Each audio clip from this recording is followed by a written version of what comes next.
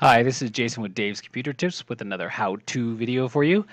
This one is on how to add event to Office 365 calendar. Now, this is actually, I use the web app one, so the online version of the calendar. So I'm going to show you how to do that on here through that system. So the first thing we want to do is go to the Office 365 website, and that's what I'm going to do here. I go through portal.office, but however you get here, as long as you get to this screen, you're good. Then we want to go to, when you're on here, you want to go to the Outlook because we want to go to the email, Outlook email. And then when this opens up, I'll show you where the calendar is hiding. You probably already know where it is, but it's thinking about it.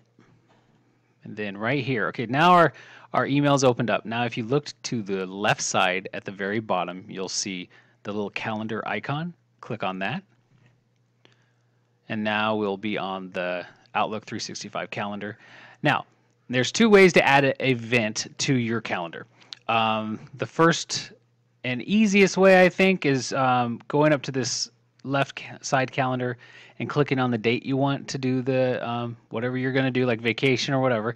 Click on the one you want to choose. So click on the date and then go click New Event. And what New Event does is opens up this screen, which is where you're going to put all the information about the time you're taking off or the event that is coming up. But there's another way to get to this screen if you want to make it a little harder. So you do this, you get out of that, and so what we're going to do is we're going to choose one of these days on the big part of the calendar. So I'm going to choose the 27th. You right click on that one. Actually, you left click on that one, and then click on it again, and then it opens this little tiny screen. Now this is a quick calendar event, adding events to your calendar. So you can fill out the information here and say save, and you're done. Well, I want to go to more options. So I'm going to go to more options, which takes you to the same screen you were on when you hit new event. So on here, you can add your thing. So I'm going to say vacation. Oops, I can't even spell vacation today. Okay, vacation.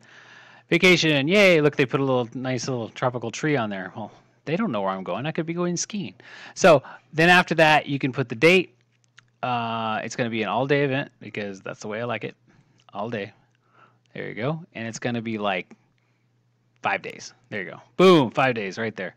All right, so then it changes it there. So you can add that in there. You can also remind me like day before, so I'm ready for it. I guess if I forget, I'm going to go on vacation. And then you can put a description in here. But there's a little trick I want to teach you. If you have your own Office 365 calendar, but you also use this this email for work, you might have a group calendar, and I do. So if you want to make sure everybody in the group knows you're going on vacation, then you need to go to the very top and click where the calendar is at the top left and click the little arrow, and then pick the group. Now, everybody in that group that's in this one group will know you're going on vacation. So it's the same thing, and I'm going to hit save once we're done. It's going to say, yes, we're good. You can discard it. You can, do a couple of things. There's a lot of things you can mess around in here, but the most important thing is giving it a title, giving it the date, if it's all day or not, and then I would say do a little description if you want, but this is basically the main information you need to put in there. So after you're done doing that, you're going to hit save, and then it's going to show up on your calendar, as you can see it right here down at the bottom of the screen. And that's how easy it is to put an event on your Office 365 calendar. Like I said, if you're in a group, if you have a group calendar that's shared with this, then you want to make sure you select the group so they know that you're taking that time off or something's going on. So that's all you have to do. Make sure to go to DavesComputerTips.com. That's where all of our articles are. Also, make sure you subscribe to this channel and tell all your friends about it. And thanks for watching.